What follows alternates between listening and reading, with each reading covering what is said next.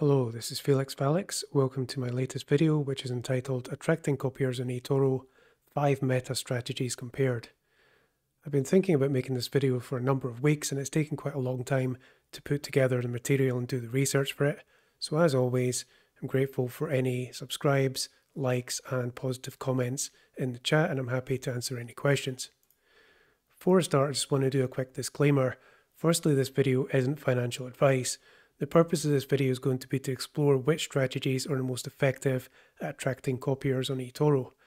These may not necessarily be the most profitable strategies or indeed ethical, and I'll examine why this is and why they tend to draw in copiers regardless of this. I'll be featuring anonymized screenshots taken from PIs on the eToro platform. Some of them I copy myself, some of them I used to copy, and some I would never copy, but these shouldn't be taken as reviews of these PIs. The screenshots are for illustration purposes only, to graphically demonstrate the strategies that I believe to be meta and optimal on the platform. And I've split the video into 2 parts due to its length. This has actually been recorded after those parts, so there might be a couple of bits that don't make sense. In total, there are some small errors that I spotted when watching it back. See if you can spot them, but I don't think it impacts on the overall message. So in part 1, what I'll be doing is starting by explaining the concept of a meta strategy and giving an example of this being used in the context of video gaming. I'll then go on to apply this concept to eToro and outline 5 strategies that I believe to have been meta at some point on eToro and maybe will still be in terms of attracting copiers.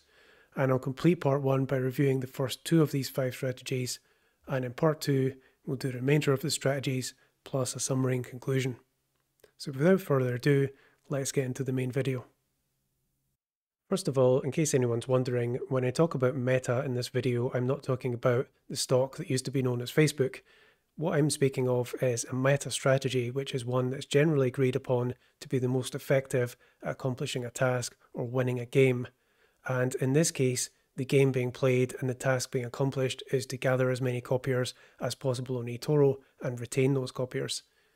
Over time, these meta strategies will evolve and new strategies will become meta, but we're going to try and establish what strategy at the moment is the most effective at attracting copiers and why. And just before we start, I want to give an example of a meta strategy from a different discipline, which is video gaming.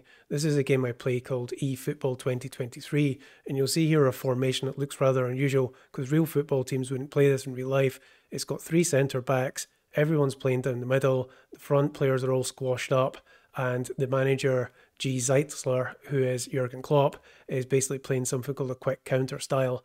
And this strategy is what all of the top players use on eFootball 2023, because if you put that up against a similarly skilled player using one of the other strategies, like possession or out wide, this strategy will always come out on top. So what I'm going to do is try and find the equivalent strategy on eToro, one that in the hands of an equally skilled person would come out on top against other people. And here is 5 that I've come up with that have been used over the last few years. I've used eToro, and they're all still in operation now by various people on the platform. So starting at the left-hand side, the first one's called high beta, or in America you would pronounce it beta. A large percentage of eToro's user base does not appear to understand compound interest. So if you have a portfolio that's high beta, that exploits this flaw, and we're going to take a look at that in a moment. The second one I'm going to look at is the old switcheroo, which is people who first of all make money with a high risk strategy and a small bankroll, and then switch to a safe strategy and a bigger bankroll, however continue to quote the lifetime results, including the higher risk small bankroll portion of it. We're going to take a look at that second. Third one we're going to take a look at I've called adapt and thrive. This is basically long short traders who have a dynamic strategy and can change like the wind and try and time the market. This obviously can be very successful in bear markets, as we've witnessed last year. That's the third one I'm going to be looking at today. The fourth one, which I've mentioned quite a lot on the channel, so I've kept that till near the end, I've termed dividend doping. And that is very much about having a passive income, including potentially weekly dividends or even daily dividends. As we've seen, it's a surefire strategy for drawing in copiers. We're going to compare it to the other ones here. And the final one I'm going to be looking at is another one that's been deployed since time immemorial on eToro, and it's all green months. And this is obviously something that always has been very appealing and still is to this day. So we're going to pit those 5 strategies against each other and ask ourselves which one is most effective at the moment on eToro as regards dragging in copiers. The first strategy we're going to do a deep dive on is called high beta, which I've termed also as confounding compounding, because I've noticed over the years on eToro that copiers will frequently misinterpret gains, and instead of compounding or multiplying the yearly gains together or the monthly gains together, they do other things such as add them up or add them up and divide them by the number of years. This is not how a compound annual growth rate is calculated. So people, as a result, don't realize that a winning year of 50% or 100% will be cancelled out by a losing year of 30% or 50%. Instead, they will think that a 100% year and a 50% losing year correlates to being a winning combination of years when in fact it's break even. And as such, portfolios that have got these big swings in them will attract more copiers than lower beta portfolios that actually have better risk-adjusted returns and in some cases actually have better absolute returns. And that's what we're going to be looking at here in this section. I want to kick off this section by taking a look at a man who should need no introduction, although I'm not going to introduce him, and it's someone who I copy myself and have the highest respect for. But what I've done here is taken a 5-year snapshot, and I want to just use this as an illustration of how confusing and how difficult it can be to calculate compound interest on the fly. Before I do so, I will say this PI has made over 1,000% overall, and prior to 2018 made outstanding gains. But just taking this 5-year period in isolation, you would look at that and the first thing you're drawn to is a 103% gain in 2020 and a 52% gain in 2019. So you'd assume that this whole period must be a period where they outperformed the S&P. However, when you crunch the numbers, it's actually a 25% gain in 5 years, which is less than 5% per year. Because remember, it isn't 5 times 5, you have to compound them. And the S&P made 40% over the same period with lower risk. Therefore, it really does show that you have to crunch those numbers, and when you adjust for risk, this is a period of underperformance, quite drastic underperformance, whereas at first glance you might say this is an outstanding performance because your eyes are drawn to those big triple-digit figures.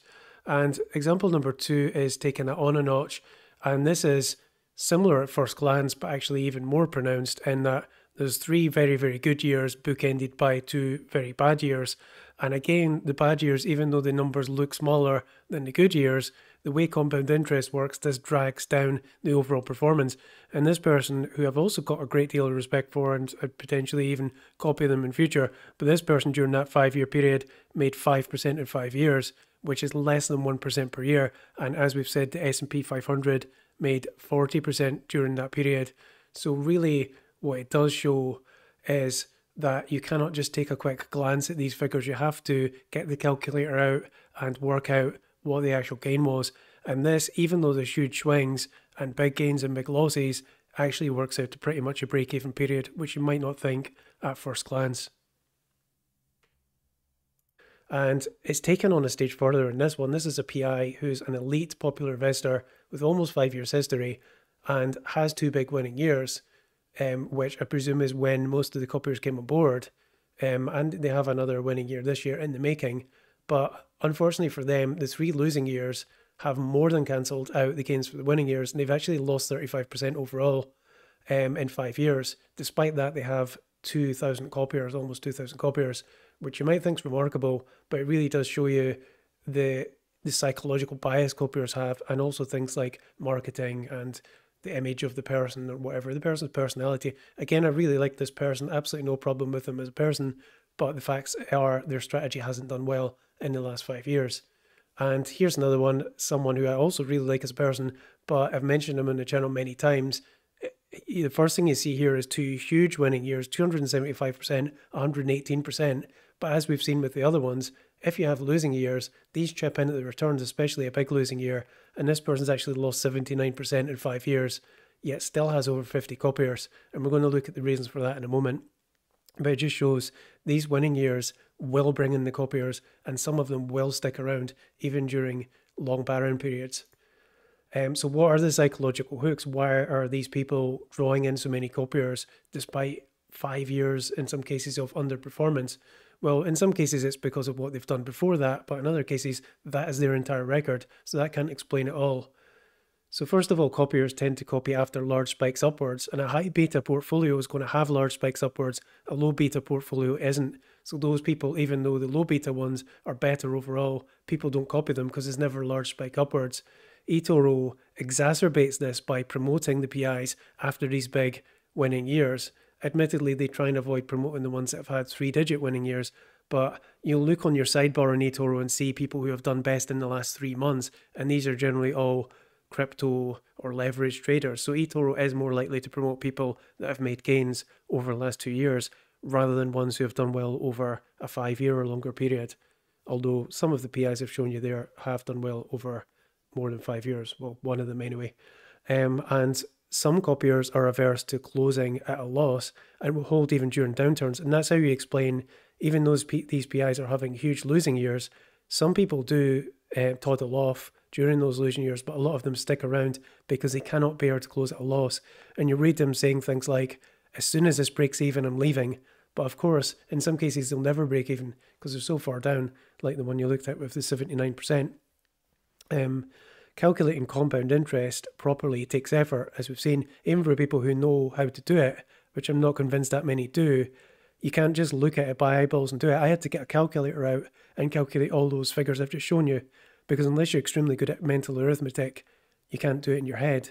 And more importance tends to be attached to the upswings and the downswings, which is conversely, when people are doing their own trading, you feel the pain more in downswings than the joy of upswings. That's a psychological phenomenon. But for some reason, copy trading, it seems to work the opposite, especially if you're looking at a period where you weren't actually copying someone.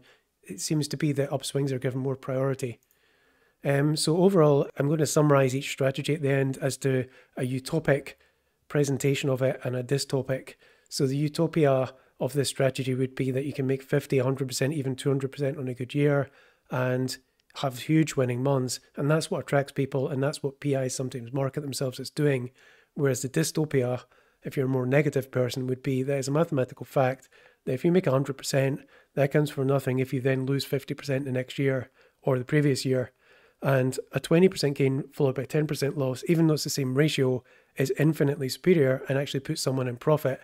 Yet that will attract far fewer copiers than the person who made a 100% gain. So now we're going to move on to the second of the 5 strategies. Next, we're going to take a look at the old switcheroo, which is also known as bait and switch. And I must say before we start, this is one I've been taken in by myself on numerous occasions, and you could actually say my gold standard has been filled with people who have done this or who are still doing it. And what this involves is changing strategies, often from high beta, high return portfolio into low risk, low return. But the beauty of this strategy is when the PI markets themselves, they sort of do a combination between describing themselves as low risk, which is true because they are now, and also describing themselves as having high returns, which is true because they did make high returns, and they're combining the results of 2 different time periods into one. Let's take a look at how this works in practice. It will make more sense. So the first one I'm going to show you is someone who, as you can see here in 2017, made 540%. However, since there he's done absolutamente nada. No, he's not Spanish. I just thought I'd say that. And you can see there he's made basically no profit since then, because remember the 30% does cancel out a 49% gain.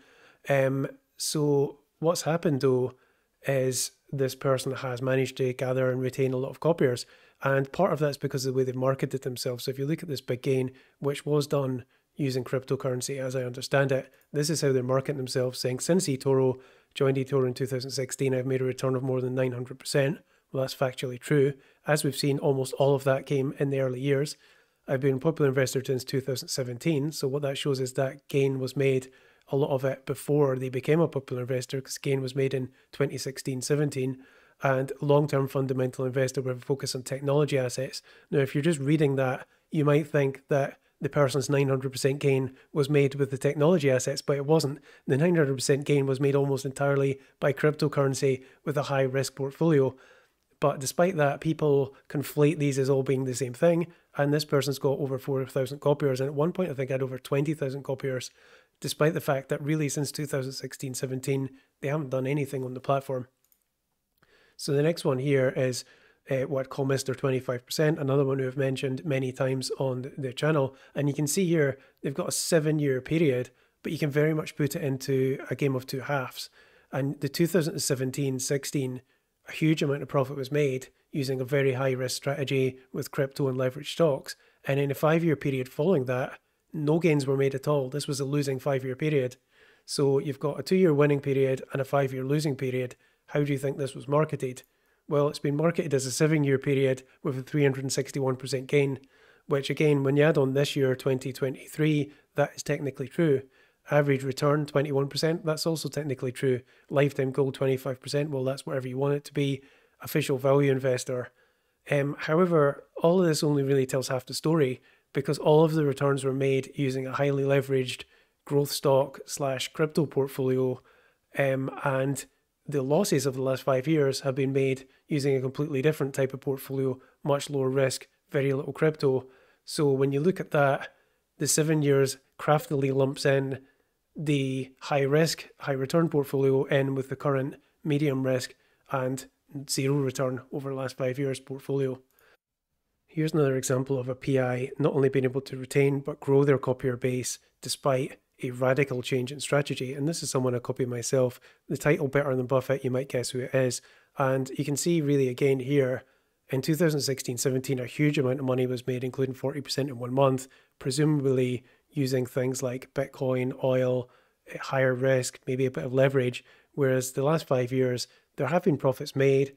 I don't really know how it compares to the market, probably roughly in line depending on what index you use, but it's a totally different type of strategy, a diversified stock portfolio.